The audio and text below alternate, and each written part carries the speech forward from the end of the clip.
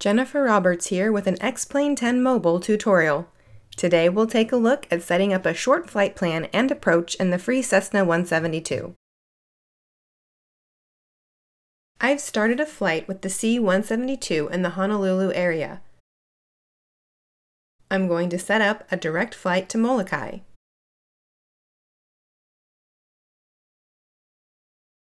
First, we'll access the flight plan page. Tap to activate the cursor.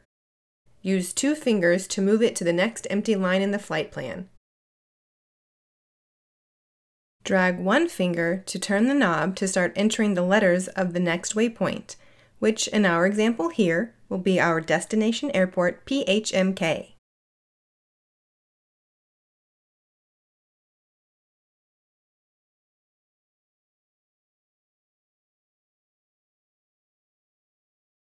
As you can see, once we get 3 of the letters for our airport in, the GPS auto-completes for us, so we can accept this by tapping Enter twice. Now our flight plan is set up direct to PHMK. Let's set up our instrument departure procedure from PHNL next. Select PHNL and then tap the Procedures button. Move the cursor down to Select Departure and tap Enter to access the list of all the possible departure procedures. Let's go with Palais 2. We're on runway 08 left, and MKK is at Molokai, which is where we want to end up. Hit Enter again to see that all the individual waypoints have been added into our flight plan. Next, let's pick an approach.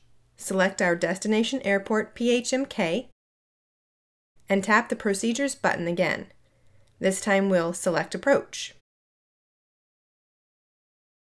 We'll select the VOR Alpha into MKK and we'll load it.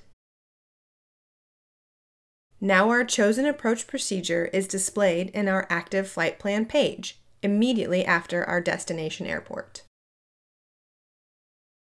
Now remember to tap the nav/GPS source selector and put it into GPS mode. This will slave the CDI to the active leg on the G530 so you can monitor your course. Don't forget to switch it back to nav when you begin the VOR approach into PHMK to use the actual VOR for guidance, or you'll fail your check ride.